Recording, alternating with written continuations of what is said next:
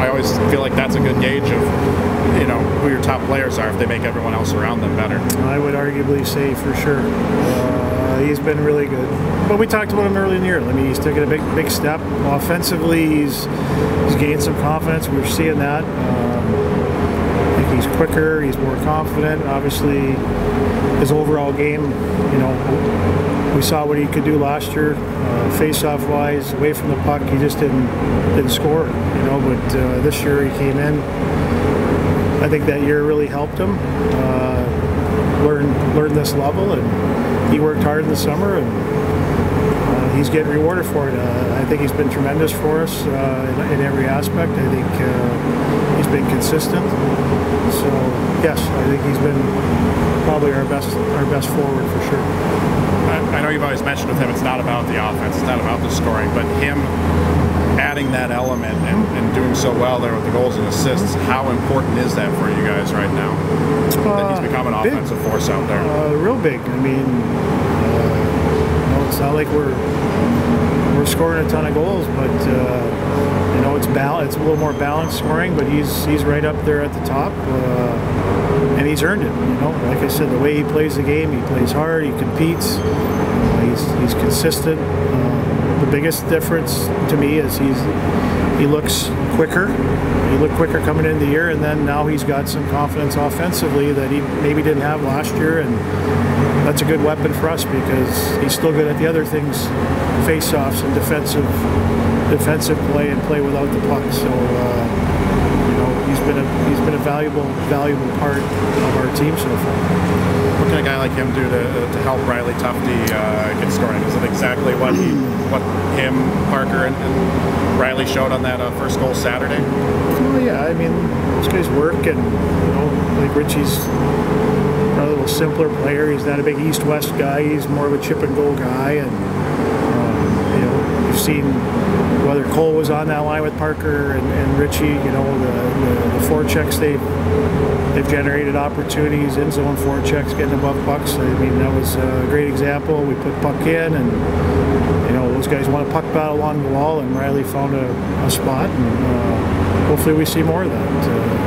There's no question. I just think he plays the game with simplicity, and that's what makes him effective. And there's some guys that really complicate the game, and you know, right now, hopefully, you know, he continues to do that, and we get more guys doing the same thing. Talked to Adam Krause yesterday. You mentioned the consistency of Richie and Parker's game kind of helping Riley along. Is that consistency a buzzword for you here as the second half gets underway? You're searching for that elsewhere? Within our team? Yeah, absolutely. Because right now we haven't found it yet. It's been way too up and down for me. And like I said, we got away from some things that we wanted to do Saturday. I think we played a better game Saturday for sure. They capitalized on our mistakes just like we did Friday, but just to beat good teams, you've got to do it over 60 minutes, and you know, we do it, and then we get away from it, and just those lapses for me are what hurt our team, and we've got to get back to eliminating some of those.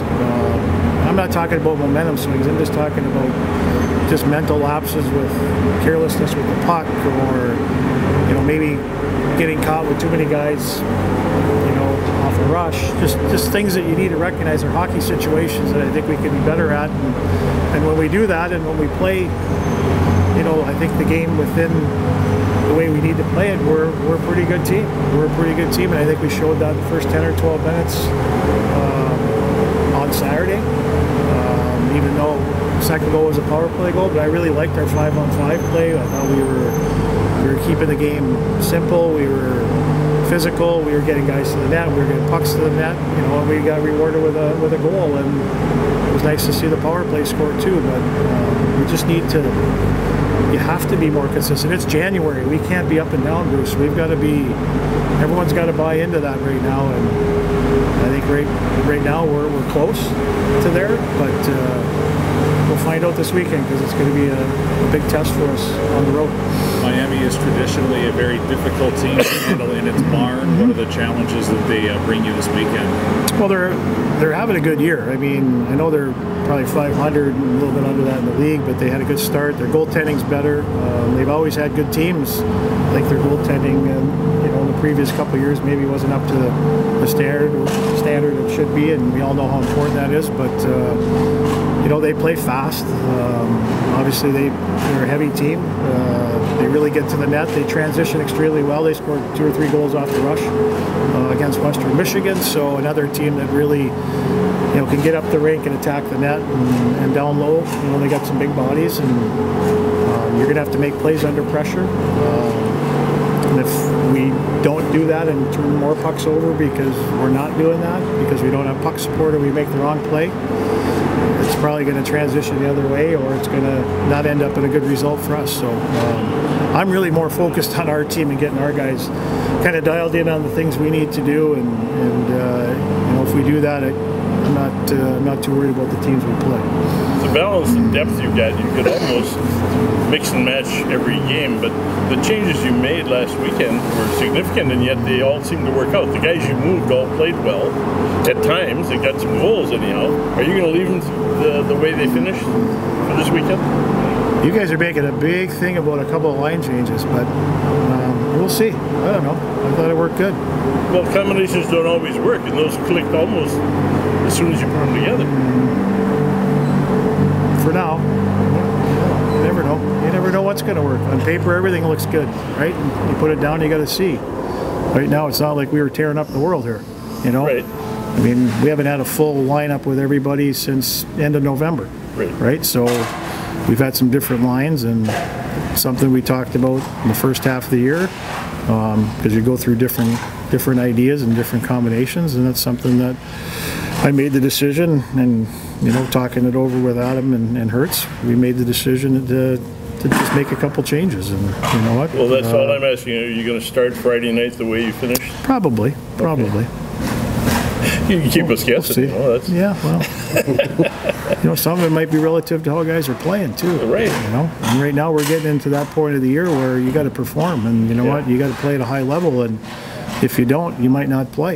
And if some other guys are, they're going to go in there. And we've got some guys that are certainly capable of jumping into some other roles or other spots on our lineup, whether it's temporary or permanent. So I just don't want that I don't want complacency. I feel there's a little bit of that right now. Now maybe a couple tweaks changes that, but we'll see. We'll see how it goes. But hey, we're always thinking, John. We're always thinking. I know.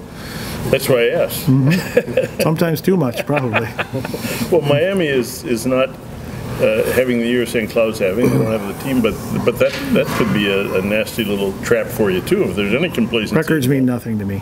You know what? We've played this team, and we've had some unbelievable games where we've been fortunate to win. We've had some games where we deserve to win, but it's always a tough building. They come at you, and like I said, they're playing better this year with a lot more confidence, and they lost a couple tough ones to Western, but it doesn't matter in our league. You can throw records out the window because everybody's good, and you've got to be prepared to play 60 minutes or more every night to win a hockey game, and we got to get back to that. We've got to get back to that. And Rico would probably like nothing better than to knock you out. Well, probably. I don't know.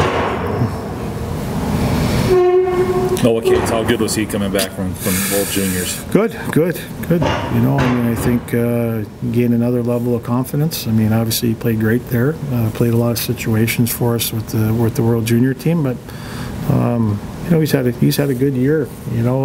But he's got a little more of a swagger, a little step. So hopefully that continues, because I thought he really did a good line. I thought that line was our best line over the weekend as far as generating, energy and plays and making plays and creating opportunities, and we need that to continue.